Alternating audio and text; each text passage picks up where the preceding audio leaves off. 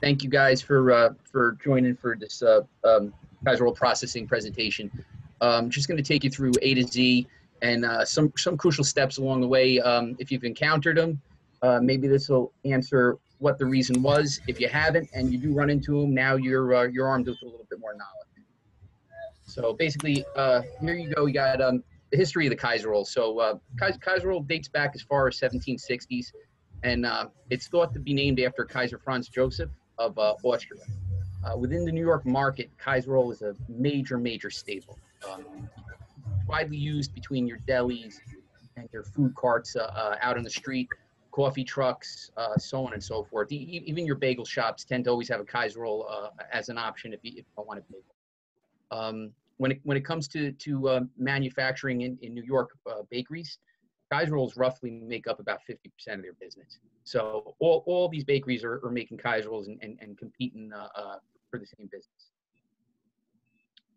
When it comes to ingredients and formulation, you know, Kaiser rolls are a fairly lean formula, but your flour quality is of the utmost importance. You really want 13 to 14% protein within that flour, so high gluten flour. Everything else is fairly low, 2% across the board when it comes to your yeast, salt, sugar, and fat. But Kaiser rolls are a stiff dough. I'd say Kaiser rolls are probably your second stiffest dough next to a bagel. That's going to ensure proper stamping and maintaining the integrity of stamp during flip, which we'll touch on all that later on during the presentation. And yes, we all work for Puratos, so we need to add flavor on top of everything we make. My personal favorite when it comes to Kaiser roll is Sapori Rigoletto, 2% on top of that formula. And optional ingredients, Vital Wheat gluten. Vital Wheat gluten you're going to run into time to time. Bad flour, change of flour, poor conditions, so on and so forth. You need to fortify a formula that you're going to see that added in.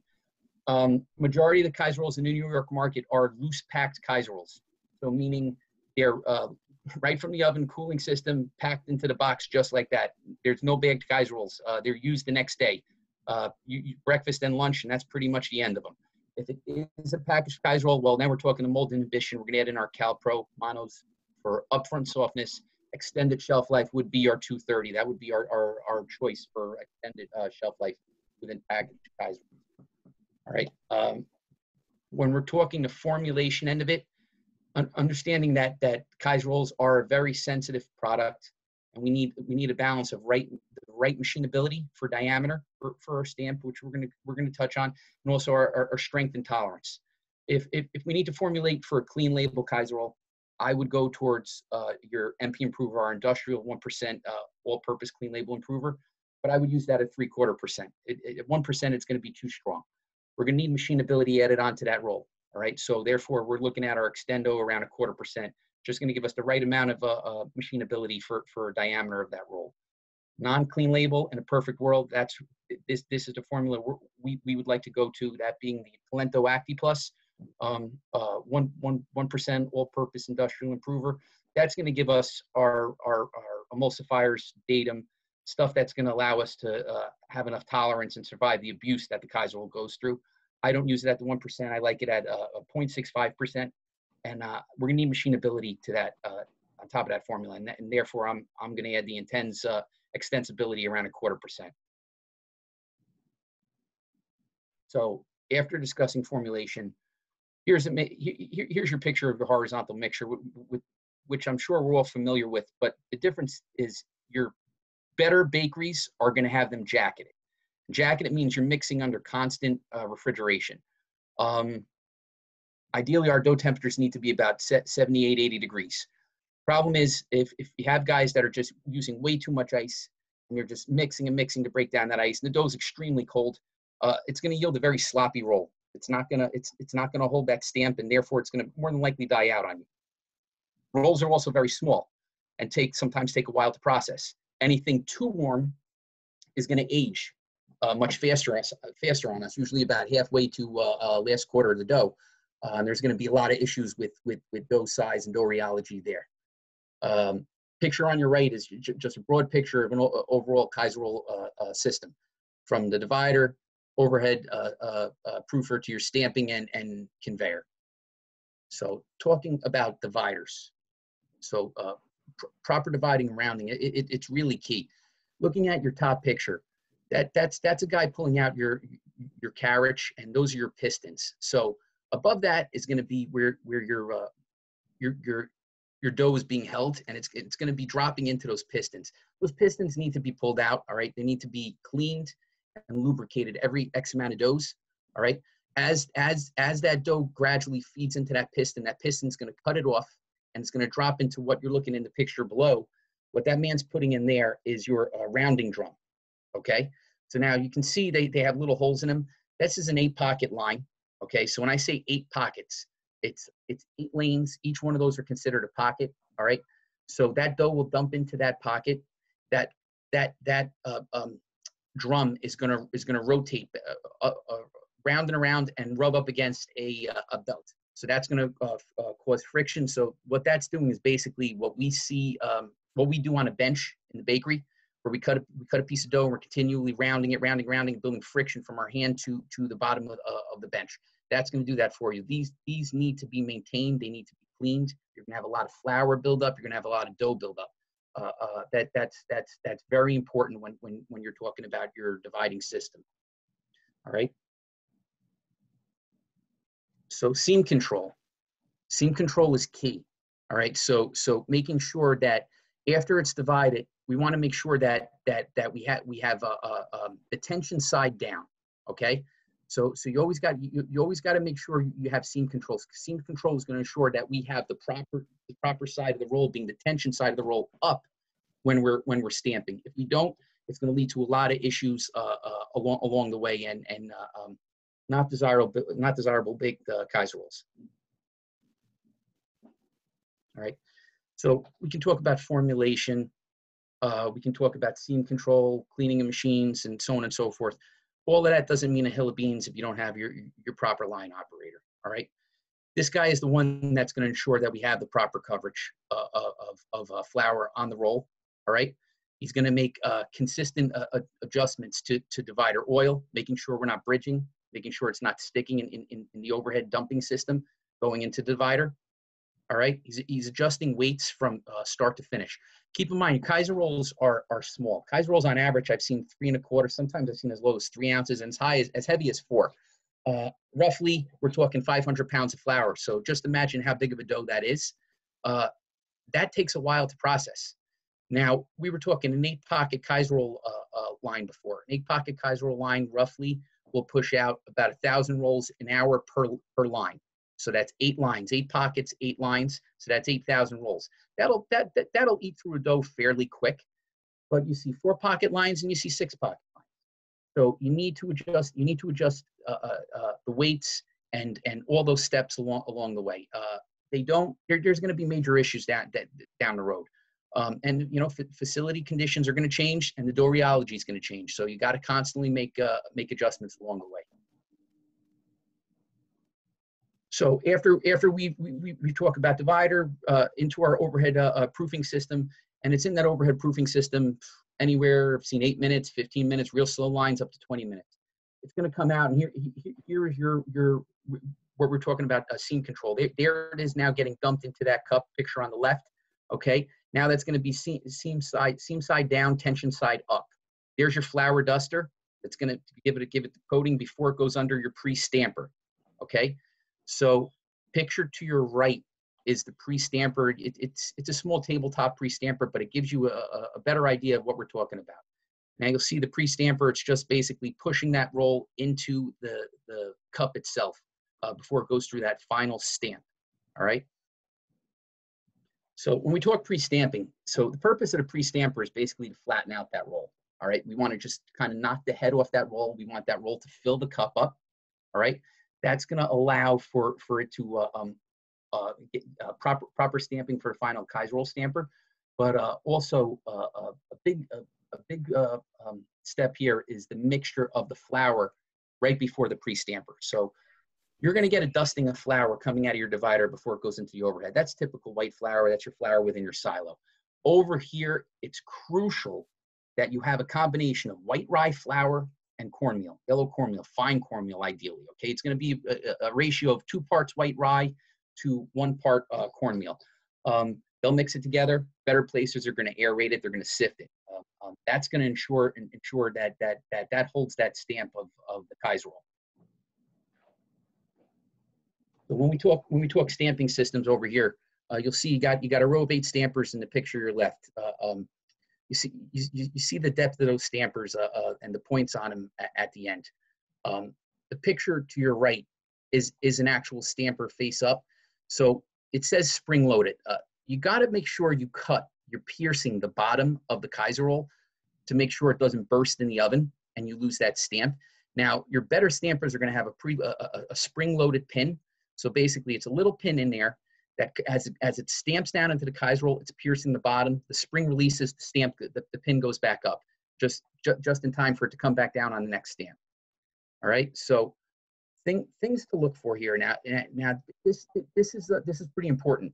If you ever get a call from a customer and he says, "Oh, I have a lot of rolls bursting in the oven. It's not holding the stamp anymore." Find out, is it every roll or is it sporadic? And if it's sporadic, where? Pending where the board falls and you see that roll coming out of the oven, is it in the same spot on the board all the time? If it is, 9 out of 10 times he has a busted spring. So that pin is not releasing down from that stamper. It's an easy fix. Maintenance can pull it out. Just replace the spring, put a new spring in. That'll happen time to time, but there's no way of telling until the bake. So important to look at right here. And then this picture on the right is what it would look like after it's stamped and it releases again. So you see the nice design within that Kaiser roll. So final stamping steps that you got to look for. It's the depth of the cut. All right, it's crucial to hold that stamp. You want to make sure that final stamp pierces the bottom, like we said. You got to cut through periodically. Take a Kaiser roll, peel back the layers, look at it. Just make sure that it's cutting properly all the way through as it rotates down. Okay, that you do have flour coverage between your layers. And this is a little trick that we've come up with through the years. It's the 3-finger test. You'll see in that picture below. If you can put your 3 fingers together and you can take one of those Kaiser rolls. Now, if you see in the picture to the right, the way that Kaiser roll is standing straight up, how deep that cut actually was. If you can turn that Kaiser roll over and place it on top of your 3 fingers, and that Kaiser roll stands still and does not flay over your 3 fingers, you're probably going to end up with a perfect Kaiser roll. If it does, more than likely that roll or an entire dough is garbage. So that's a little trick of the trade right there. All right. So Kaiser rolls, when we're talking about them, there's 2. There's your face up roll, and then there's your face down roll. They both have a purpose, and they're both different. Personally, the one you're going to see a lot more of is your face down roll within the New York market. Although they're different, the face down roll, face up roll, I should say, is really not that sensitive. All right, so after it's stamped, it's coming down face down. It's going to go through another flip where it's just face up, and that's it. From there, it's going down the conveyor. It's going to get placed onto a board. Onto a board. If it's going into a freezer, it's going to be placed on a pan. If it's going into a proofer, and it's never touched again. There's no abuse when it comes to a face-up roll. You see a lot of it within in-store bakery. It's mainly an unfermented frozen dough process, so it's easy for the in-store bakeries to just slack them out as needed, proof them, and that's about it. Downfall to them, it really isn't appealing at all. It's just basically a hamburger bun with a stamp. It's just basically lines within that. The ones to your right being the face-up rolls, you can see right there the definition to that stamp, the sidewall, how strong and tolerant that product was, more symmetrical. It's just overall a better roll.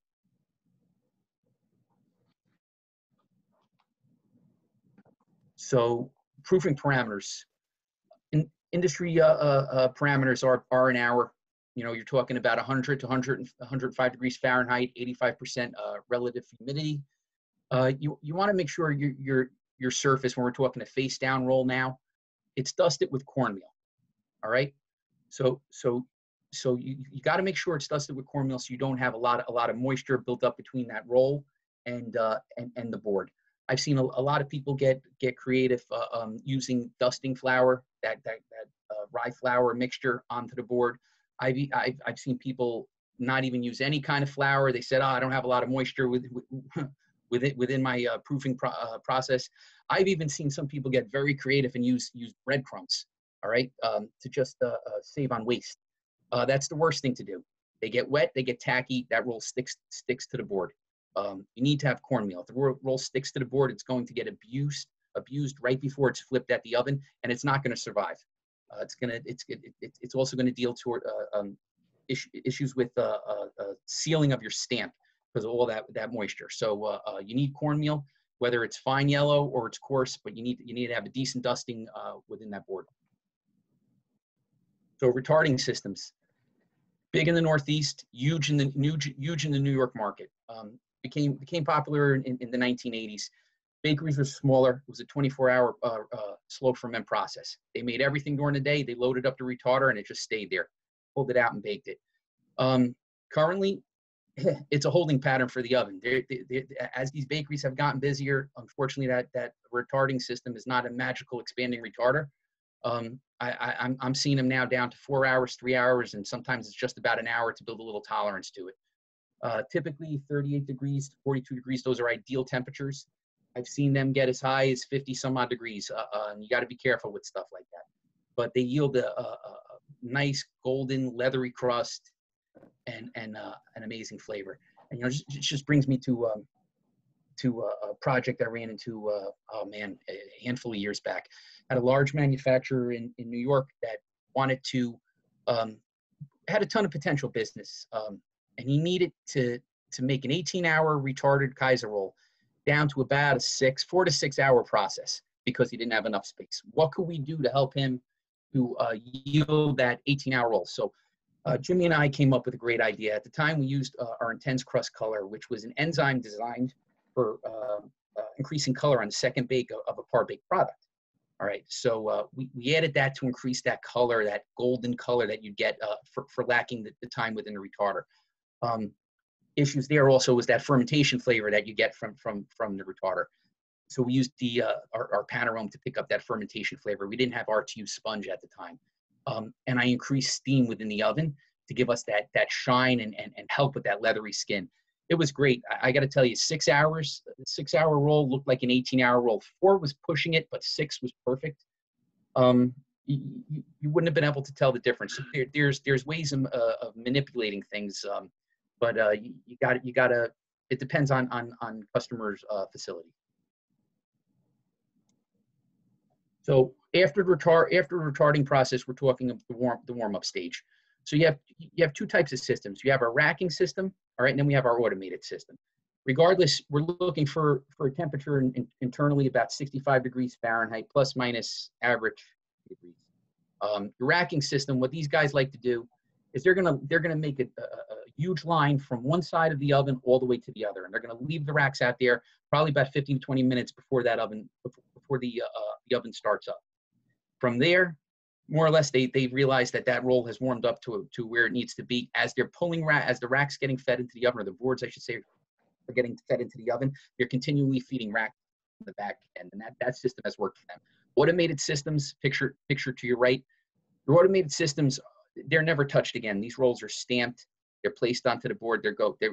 It's all on conveyor belts at that point. You're going into a proofing system that's automated, into a cooling stage, into a retarding system, and there's enough conveyor system as it's exiting the retarder to assure that it's going to warm up to where it needs to be before it enters the oven. All right, but once we get to the oven, the wing loader is a crucial step here. It's probably your last step, and where you're going to see if your roll's going to survive or not survive. Now, we're not looking at a roll right now, and the reason is what you see here is your sub roll, your picture on your left. Now there's the wing loader, and it's moving the sub roll from the loader to the oven belt. Now, do you notice the height on it on the picture to your right? There is no height. All right, it just basically rolls right off. It just slides right off that loader. Now, your sub rolls are probably anywhere from 5 to 6 ounces. Maybe some people make them even a little heavier. There's so much dough mass to that, and it's never even touched. It's slightly scored, and that's it. And it's just slowly rolled off that loader. It's not the same for a Kaiser roll. So here's your wing loader now for your Kaiser roll. Look at the height, all right, of that loader. I would say that loader is anywhere from 5 to 6 inches, all right? As you can see in the picture to your right, as that Kaiser roll drops, those Kaiser rolls, they are already turned and get ready to drop. It probably still has another about 2 to 3 inches before it hits the belt of the oven. All right. Keep in mind those sub rolls, like I said, 5 to 6 ounces. There's a lot of dough mass. That Kaiser roll, remember, 3 1/4, 3 to 4 ounces. That Kaiser roll is filled with nothing but air. This is where a lot of customers that are producing Kaiser rolls tend to use bromated solutions. Bromates become a security blanket for the Kaiser roll industry. It makes a bad baker good. It fixes a lot of the processing parameters that aren't followed. All the key points that we've touched on. All right. So remember, the wing loader is crucial. If that formula is not strong enough, it's going to collapse. As soon as it hits that oven belt, that's where you're going to see if it survives or it doesn't survive. If it starts to collapse, guaranteed that dough, if not the whole the rest of your batches, are all garbage if you didn't make any adjustments. Moisture, like we were talking about, at the proofing stage, and cornmeal dusting. If there's excessive moisture built up on that board, those rolls are going to rip right off that board onto that wing loader. It's probably not gonna survive. So tolerance is imperative at this point. All right, just to give you a better idea, here's a video of what it looks like.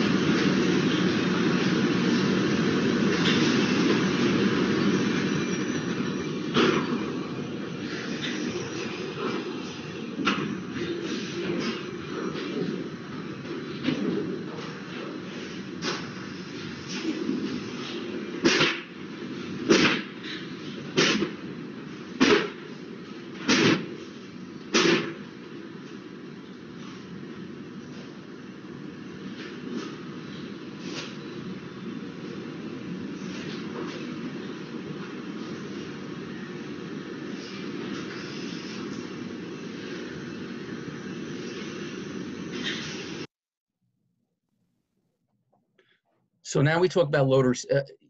Here's the oven systems that you're going to encounter when we're talking face down Kaiser rolls. So basically, both are tunnel ovens. Picture your left is your traditional tunnel oven. I've seen them anywhere from about 60 feet up to 120 feet. The picture to your right, this is a unique oven. So imagine if you had a 66-foot tunnel oven and you cut it in 3 sections and you sandwiched it on top of one another. So now you end up with three layers of 22 feet. These ovens were designed for people with small footprints that really can't fit in the traditional tunnel oven. They're both great ovens, okay? There's an issue with the design of your oven to the right. I don't care who makes it, whether it's Mechatherm, Mondel Forney, you name it. If you get a question from a customer and they're telling you there's issues with the bake, we're not gaining color. There's a flaw in the design of this oven with the center deck. So it just does not receive enough heat. The heat transfer is not the same. So what a lot of bakers have gotten creative.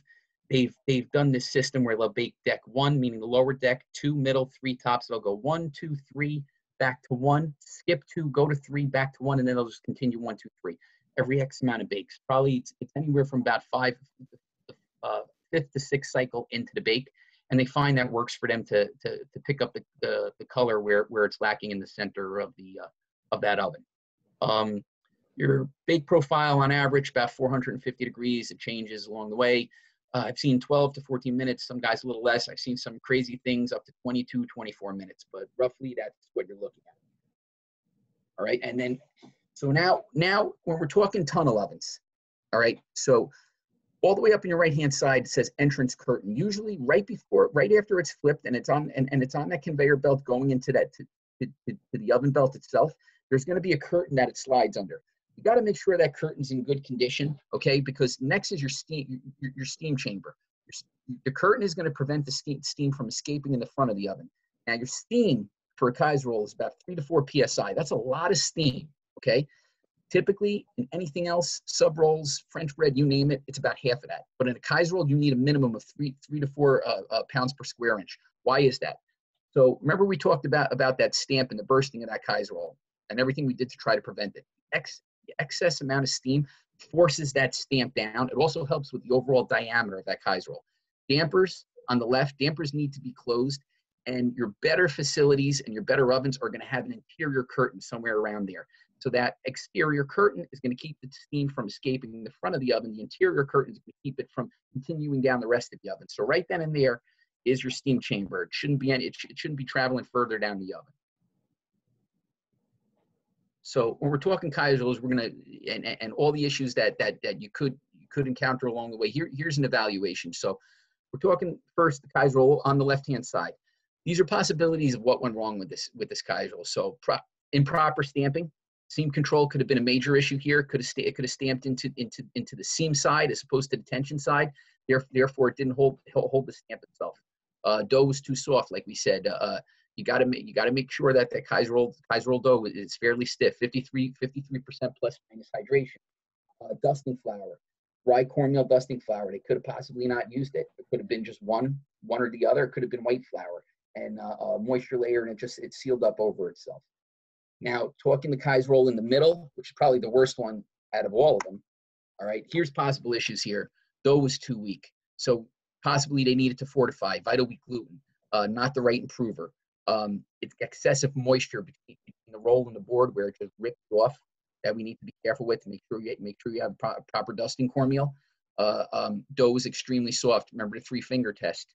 If you place that Kaiser roll on top of those 3 fingers, if it flays over it, the dough's too soft, it's not going to survive. That's what you'll be seeing happen. That's what that Kaiser roll in the middle there will look like. Now, the Kaiser roll, the Kaiser roll number 3 overall, that's a good Kaiser roll. That's what you're looking for. If you look at the side wall of that Kaiser roll and how high it is, how it maintained the integrity of the roll, proper stamping, proper spread, overall that is a good Kaiser roll in comparison. That's what you're looking for. All right. So remember the golden rules Kaiser rolls. You need to check that dough rheology. Make sure it's developed. Make sure it's the same start to finish. Consistent weights and seam control. Your line operator, he needs to be cognizant of what's going on. If there's stoppages in the line, the guy handling the boards at the end keeps stopping the line. He has to monitor that dough. If that dough's getting too old, well, they got to make a decision whether they scrap it or not. All right, and watch the weights. Proper dusting flour. You need to make sure you have proper white flour, dusting flour, white flour at the beginning so it doesn't stick within the cups of your overhead system. Okay. You need to make sure you have the right mixture of dusting flour at the stamping system, white rye flour and cornmeal mixture. All right, stamping heads are piercing the roll. Remember, check the spring loader. Make sure they're piercing through, and then you have proper layers within that Kaiser roll. All right, proofing and retarding conditions. We don't want excessive moisture. Does our retarding conditions fluctuate that we're over oxidizing or burning out that dough? And sufficient steam. Remember, 3 to 4 pounds per square inch, 3 to 4 psi. That's going to ensure proper diameter of the roll and maintaining stamp of that Kaiser roll. And obviously, most importantly, never forget your applications team. We've seen it all. We've encountered all these issues. The Kaiser roll might not be big within certain markets, but anyone that is manufacturing Kaiser roll has encountered one of these problems, if not all of these problems. And hopefully you're armed now with a little bit more knowledge. And you know, moving forward, if there's anything you need, reach out to one of us, and we're more than willing to help. So, questions?